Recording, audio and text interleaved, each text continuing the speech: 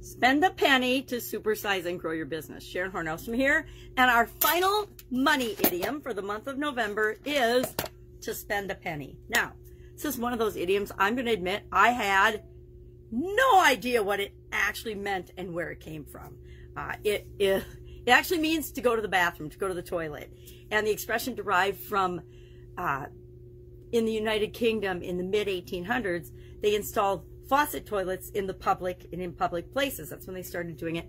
And in order to get into the toilet, you needed to put a penny in. So you had to spend a penny to go to the bathroom. So if somebody says, I got to spend a penny, I guess I've never heard that here in the United States, but in the UK, I would imagine it probably still means I got to go to the bathroom. I'll be back in a minute. Just like we say, excuse me, got to, and all the other different expressions we have for saying that we have to go to the bathroom. So what does this have to do with growing and supersizing our business? Well, I guess going to the toilet reminds us that everybody needs a break sometimes, and we need to do the things we need to do to take care of ourselves in order to grow and build and supersize our business. I'm going to stretch it a little more like I do with all these idioms, and I'm going to say and share a couple of other things. Number one, what I thought spend a penny meant was I thought it meant you have to invest in, you have to put something into something in order to get something out. You have to invest in the things that are important to you. Of course, that's not what it means. It means to go to the bathroom. And I don't know that investing in going to the bathroom is important to us or not, but growing and building and supersizing our business is. So what are some of the ways that we spend a penny? And I remember growing up hearing a story from my mom and my aunts and my grandparents about my Aunt Robbie, my mom's youngest sister. And they were, I don't remember what they were doing. They were somewhere at maybe a carnival, a local carnival or something, all the kids and their mom and dad. And Grandpa said it was time to go, and something about money. And Aunt Robbie said, well, what's money compared to fun, Dad? Or what's money compared to fun, Daddy? But what's money compared to fun? And they became sort of what she was known for. She was very athletic, very active, very involved in a lot of things. And it didn't matter what it cost financially, it's what's the value of the experience you're getting out of it. And it's a good thing to think about when we're growing and building and creating our business, right? What is the experience? What is the value? What is the real thing that people are getting out of their interaction, their relationship with us and the business that we're growing? Think about that. What is the money that they're spending compared to, excuse me, what is the money that they're investing or spending with our organization, your organization or mine, compared to the value and the impact that they're having in their life? And if that isn't weighted heavily in favor of the customer, chances are your business isn't going to grow, isn't going to supersize, may for a short period of time, but probably isn't going to thrive for a lengthy, long period of time. And if we're creating our legacy business, if we're creating something to make the world a better place, we probably want to make sure that that balance is in favor of the customer, that they are understanding that the value and the impact on their life that they're getting by being involved with us is far, far greater than the measly amount of money that they're investing, right? It's worth 10 times or more to them than what they're paying for it. It's kind of become my rule of thumb since I came online, and I will give Russell Brunson credit for this, because he always says make sure that you're providing 10 times the value of something than what you're charging people for that thing that you're providing. Now, online, it's relatively easy to do that, because you can have a huge transformational impact on people's lives through things that don't actually cost us a lot of money to create and produce, but have a huge value in the lives of the people that we touch because of technology and the internet. The cost of doing business has gone way down in the online world in many aspects.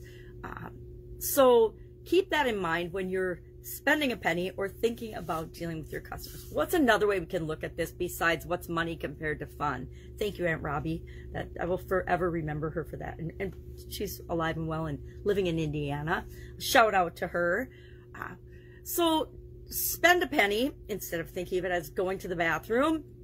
I like to think of it as, what am I investing into my business? Am I investing in things that will grow and expand and make my business better, make the people in my business better, make the people that we interact with better, make our customers better. What we put into things is what we get out of them. We give what we want to receive.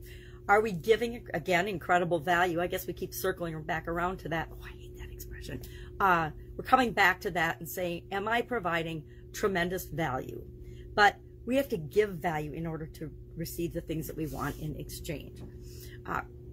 Also, to spend a penny, and with the meaning, the true meaning of spending a penny and going to the toilet, reminds me that there are some things that are just the cost of doing business, right? Expenses and things that we need to have in order to just run our daily business, just like things we need to do to run our life. Maybe we have to spend a penny a few times a day in order to go to the bathroom, do the things we need to do to make our life and business work.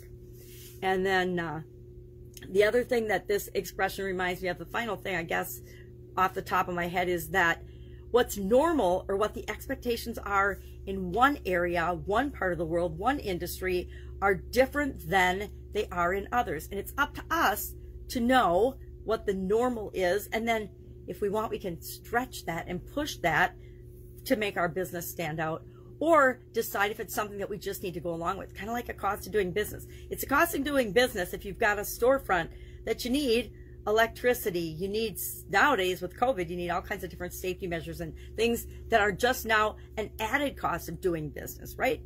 But what's normal? I have not traveled as extensively as my son has, but he's traveled a lot in, I don't know, like 35 countries or something around the world. He loves traveling. And I remember him telling me, and maybe I should have figured out that spend a penny might mean something different than I thought it did based on that information, but I didn't make that connection.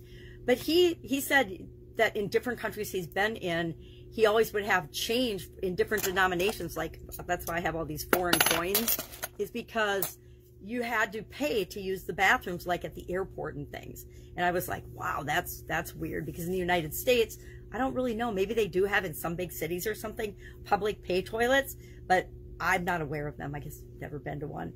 But supposedly throughout different countries in Europe and Asia and Nepal and things, you have to pay at the airports or pay for public restrooms.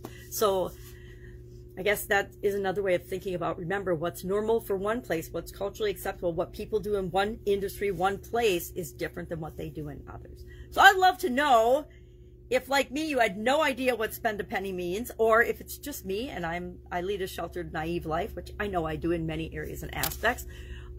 Did you know what this meant? And then what does it mean to you to spend a penny to supersize and grow your business? Share that in the comments below. And we are switching gears starting tomorrow as we enter December, the final month of 2021. And I guess I'm not committing to what we're doing for idioms, but I guarantee we'll have an idiom tomorrow. All right. Any questions, comments, concerns, ask. Otherwise, spend a penny when you need to spend a penny. And I will, of course, be with you tomorrow. Bye.